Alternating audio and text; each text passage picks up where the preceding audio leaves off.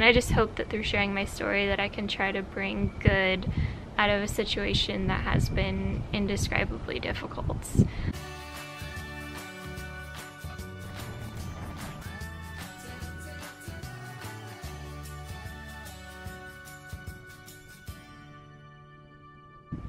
Good morning. It's a beautiful day outside today, and so I thought I would just film a little update for you and just kind of fill you in on how things are going, how I'm doing. It's been about a little over a month now that we've been home since we did the 6-week trip to Florida to be treated at Caring Medical and to have prolotherapy treatments on my neck below my fusion. So if you guys aren't familiar with my story, I was fused C0 to C2 for severe craniocervical instability and Chiari malformation, and that surgery did not bring me the symptom relief and quality of life that we had hoped, and ultimately if I were to redo it again, I would not have surgery, even though I was told there was no other option. But I 100% believe that the surgery was a part of my story for a reason, and it felt right at the time, so it's something that I really try not to question too much or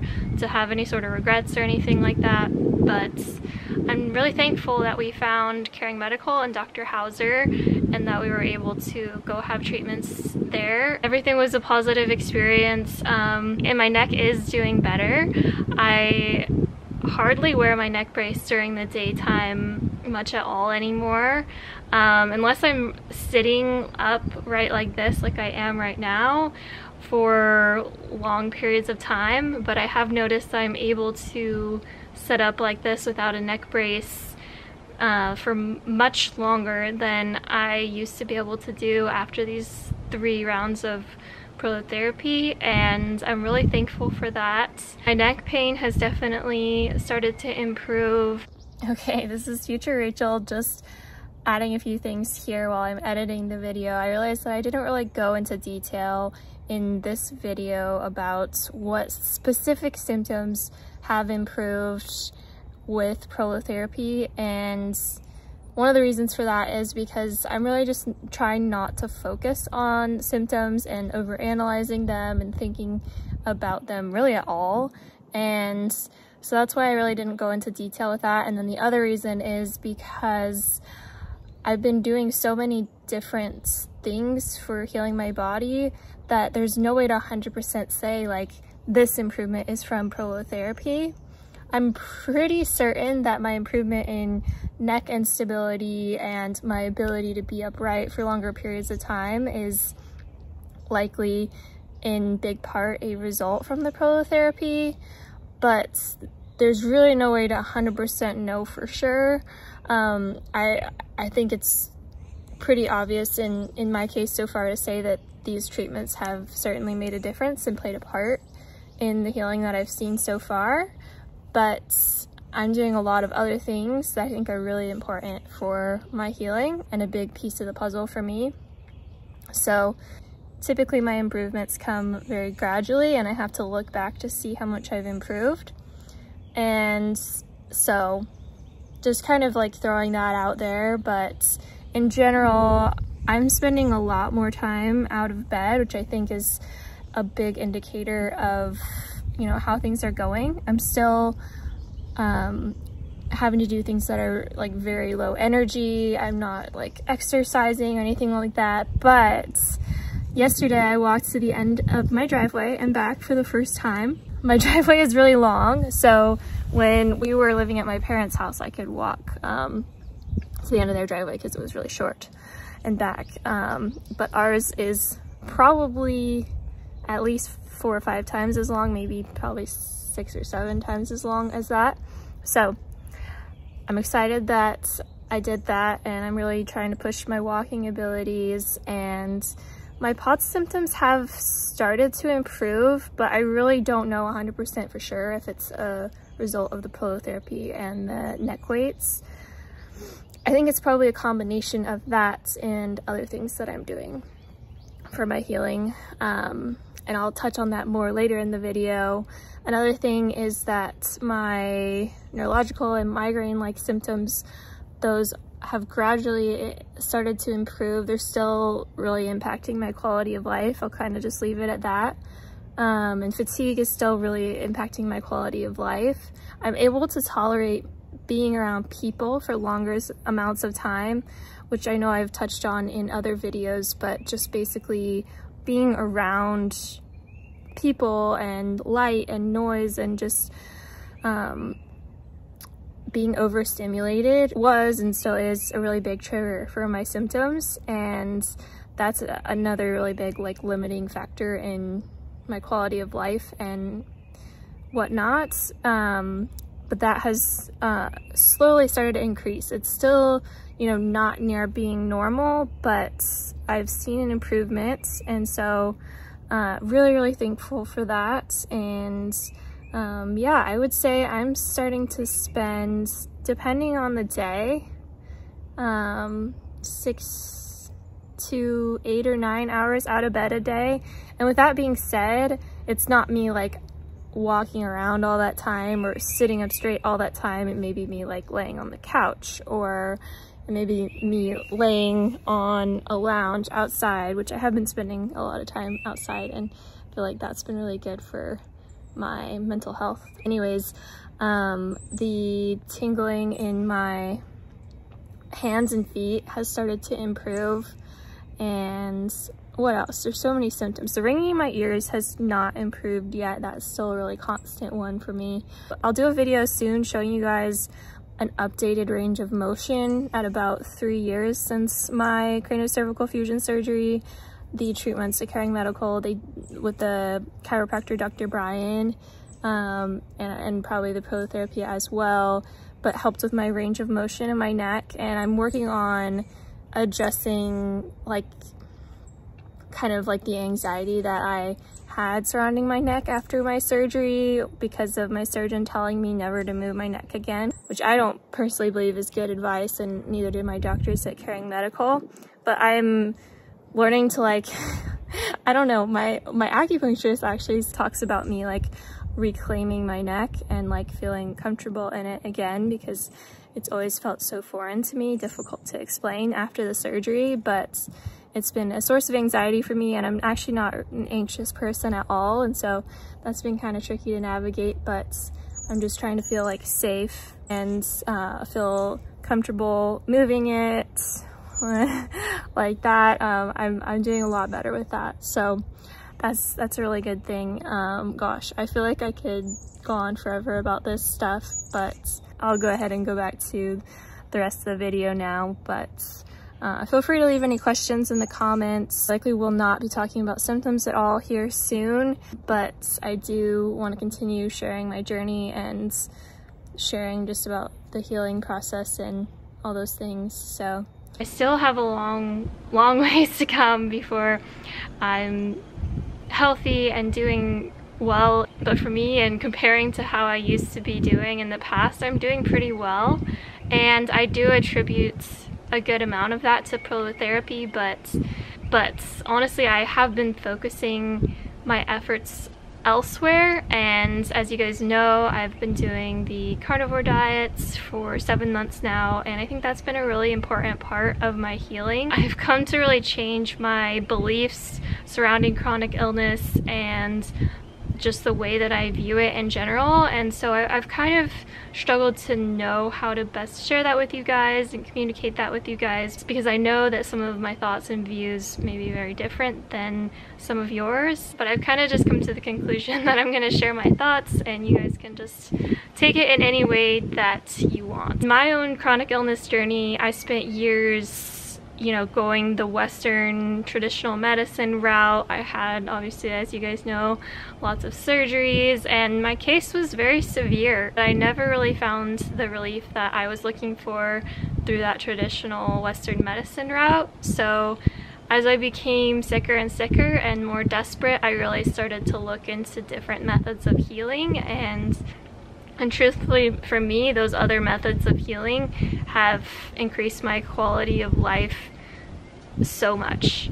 And I'm really thankful that God led me to some of these other things that have worked really well for me and for many others. And so one of those things being the way that I eat, and so I changed my diet to the carnivore diet. I think the GAPS diet is an amazing healing tool. It's has a lot of similar principles to the carnivore diet, but it's not completely 100% animal-based. The GAPS diet was developed by Dr. Natasha McBride, and she originally developed that way of eating for her young son who had autism, who eventually went into remission through this way of eating, and since has helped thousands of families, and then since has realized that this diet and gut healing protocol has helped tens of thousands of people to heal from all sorts of autoimmune diseases and chronic illnesses. And if you had asked me years ago if I thought,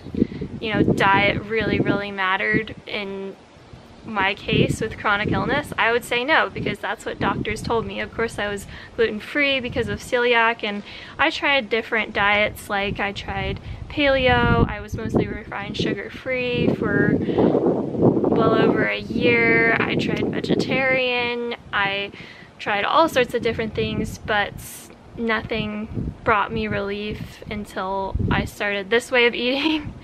But it has been a very up and down journey, and I guess my opinion on eating has drastically changed, and I've kind of adapted the mentality of I want every bite of food that I eat to be contributing to my health and my healing, and I don't want to eat anything that is going to take away from my health, even if it's something that I, you know, would enjoy and that tastes good. But I'm just trying to keep as healthy of a mindset around that as possible. And I guess with all of this, I think that for me, my healing isn't going to be from one thing. It's not going to be just from eating the carnivore diet, or just from doing prolotherapy treatments, or just from doing DNRS, which I'll talk about more in a minute. But I think it's going to be a combination of trying all these different healing methods and finding what works for me and what brings me the best quality of life. I've had a really big mindset shift in the last month or so, and I've really started to believe that I can fully heal from my chronic illnesses. And I know that that healing journey is going to be a long one, and it's going to have big ups and downs, but I really think I can get back to where I was before. I've had a lot of doctors tell me that I'm going to be sick for the rest of my life, that I have incurable diseases, and that they're genetic and all those things. But at least in my opinion, I've been doing a lot of research on epigenetics and neuroplasticity and just all sorts of different methods of healing, and I do think it's possible, and so that's what I'm aiming for. I know I mentioned this in my last video that I'm planning to start a brain retraining program called DNRS, and that stands for Dynamic Neural Retraining System. Basically, it involves you dedicating an hour of your day to retraining and rewiring your brain to help heal from chronic illness. And I have been spending a lot of time researching and looking into this program, and just some of the stories I've read have been absolutely miraculous and incredible. And I think the power of our minds can't be understated in a situation with chronic illness. And it's not just positive thinking, it's not like positive thinking your way out of illness. And I think that's what a lot of people might assume when they hear of something like DNRS, but it's so much more than that. It's basically helping your brain to get out of that constant state of fight or flight, which our bodies need to be able to do in order to heal. And so that's something I'm really excited about. Lately I've been spending a lot of time outside trying to get more sunlight and vitamin D. I've been doing something called grounding, I've been doing meditation, I've been doing visualizations of me doing certain activities that I haven't been able to do in years. I've also, like, before I go to bed every night, I just lay there and I tell myself, like, you are healing, you are safe, you are strong, and just kind of go through like these mantras and affirmations, and I just keep telling myself throughout the day that I'm healing, that I'm safe, that I'm strong, and I think those things really actually can make a difference. They're difficult to do when you're really debilitated by illness. Anyways, I think that having this structured program of DNRS will be really helpful for me, and I actually already have it, and I'm planning to start DNRS early next week, and so I'm really excited. I think that it could really help me to have a new level of breakthrough in my health, and I'll keep you guys updated on that. I did want to mention that I started a new YouTube channel to kind of document and share more in depth about my carnivore journey and healing journey, and it's called Ribeye Rage. And so I'll put a link to that down below. Yeah, I've been sharing a lot more on there just because it's something that I've become really passionate and excited about. So just so you guys know, when I start DNRS, I won't be talking about any specifics of symptoms that I'm having, which won't be difficult for me because I don't talk very much about symptoms anyway, especially to people in person, and so I don't think that'll be a difficult adjustment for me at all. But just a heads up that I won't be able to answer questions like that, and I won't be talking in specifics about symptoms. So that's another reason why I wanted to do an update video on the prolotherapy before going into that. Like I said, it's just a piece of the puzzle in my healing, and I don't know guys, I'm just feeling super thankful and hopeful, and just, it's hard to describe, but just the thought of healing and being able to go back to life and exercising and just like participating in all these things that I haven't for years. I mean, there's just no way to put that feeling into words after all that I've been through over these past few years. Last week at church, Jake and I taught a lesson about a story in the Old Testament about Joseph, and Joseph was a prophet in the Old Testament, and he went through a lot of really difficult things, and he was falsely imprisoned for years and sold into slavery, and he trusted God throughout that whole process, and in the end, I think it was Genesis chapter 50 verse 20, he says God made it unto good. And when I read that, I started to tear up because it reminded me of my story with chronic illness and how, you know, all of these really difficult things, you know, God has found a way to turn it into good. And I just hope that through sharing my story that I can try to bring good out of a situation that has been indescribably difficult. And I think something I really realized throughout this whole journey has been, no matter our situation, the goodness of God doesn't change. And so he was no less good during the worst moments and the worst experiences and years of my chronic illness journey than he is now that I'm healing. And that to me has just been a really powerful thing. To those of you guys who are really in the thick of it right now and struggling endlessly, just know that I'm praying for you, I'm rooting for you, and just hope that there's something that you can find that will help improve your quality of life. But ultimately I hope that you can find peace and joy no matter what your situation may be. Anyways guys, that's the update.